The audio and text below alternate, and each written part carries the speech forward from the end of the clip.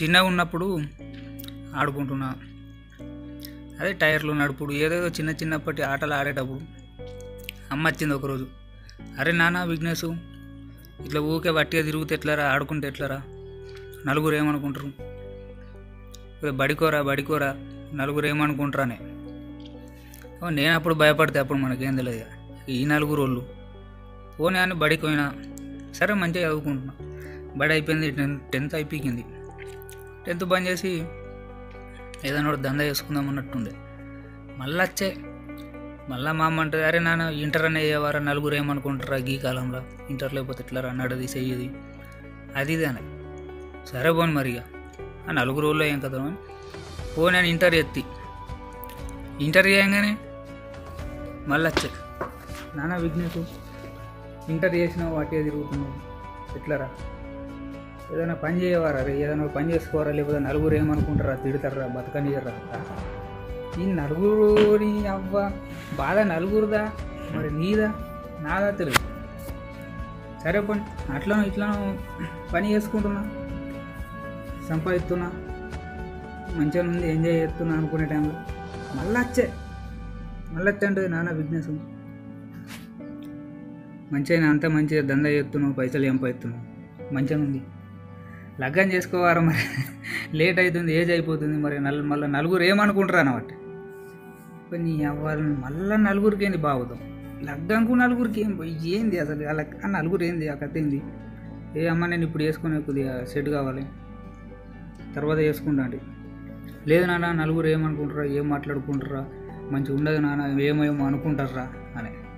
సరే పోనీ ఇంకా ఓడు మన గురించి అనుకునేది ఏంది అని లగ్గం చేసుకున్నా. 2-3 నెలలు అయింది, సంతోషంగా నడుస్తుంది. మళ్ళీ వచ్చే, నాన్న ఎట్లారా నాన్న నలుగురు ఏమనుకుంటారా,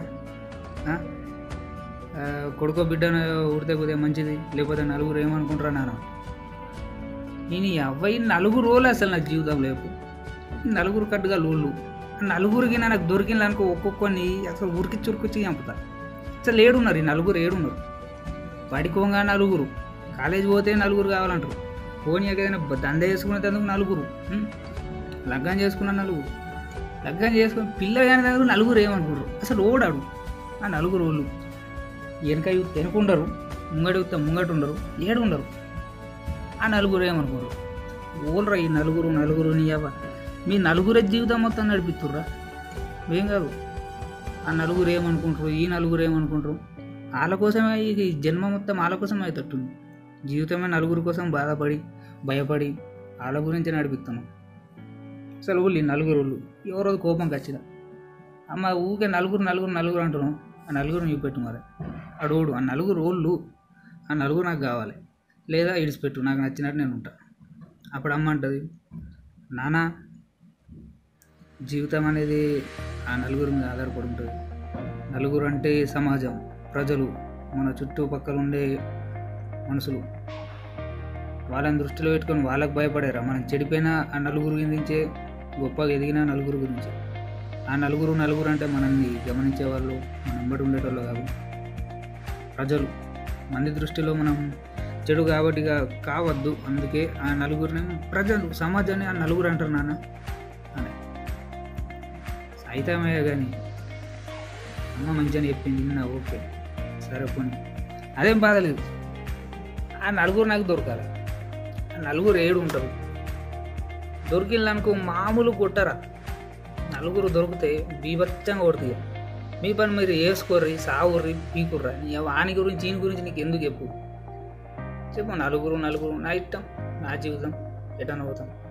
ఈడేం చేస్తావు, ఆ నలుగురు, ఈ నలుగురు జీవితం అంతా బతుకున్న రోజులు ఒక్కడు కనబడడు. ఇక్కడ విచిత్రం ఏంటంటే నలుగురు అంటారు, అక్కడ ఎన్నడు కనబడాడు, మన ఎంబడైనా రాడు, మనం అన్ని ఎన్నడు కూడా. వాళ్ళు ఎప్పుడు వస్తారంటే ఈ జీవితం మొత్తం మనది అయిపోయి చివరికి ముసలయ్యి మంచాల పడి అట్లనో ఇట్లనో చచ్చిపోతాం చూడు, అప్పుడు వస్తారు నలుగురు. అదే ఆ నలుగురే. ఓకే ఫ్రెండ్స్, ఇది మరి ఈ నలుగురు అనేది చిన్నప్పటి నుంచి వేధిస్తున్నది నాకు. నలుగురు అనేది ఏం లేవు, అది ప్రజలు, ఒక సమాజం. ఆ నలుగురు అనేది లేకుంటే మనం ఏది చేయలేం, ముంగడుకోము. వాస్తవంగా చెప్పాలంటే వాళ్ళు ఏమనుకుంటారు, ప్రజలు ఏమనుకుంటారు, ఆ నలుగురు ఏమనుకుంటారు అని మనం దృష్టిలో పెట్టుకొని చదువు కానీ, బిజినెస్ కానీ, సంపాదన కానీ, మ్యారేజ్, ఫ్యామిలీ, ఏదన్నా ప్రతి ఒక్కటి మనం ఏది చేసినా మన కోసం ఎన్నటికి వేసుకోం. మన సంతోషం కోసం మనకు మనం భయపడి అది లేదు. నలుగురు, సమాజం, మందేమో. ఆ మంచి నలుగురే లేకుంటే మనం మంచి మంచి పొజిషన్లో పోము, మంచి మంచి పనులు చేయలేము. ఎందుకంటే ఆడేటన్నా పోని, ఈడేటన్నా పోని, పీకని అని సమాజం అనుకుంటే ఎటు కాకుండా పోతాము. సో నాకు డౌట్ క్లియర్ అయింది అంటే ఆ నలుగురు అంటే సమాజం, మంది, మనుషులు, మన చుట్టుపక్కల ఉన్నవాళ్ళు.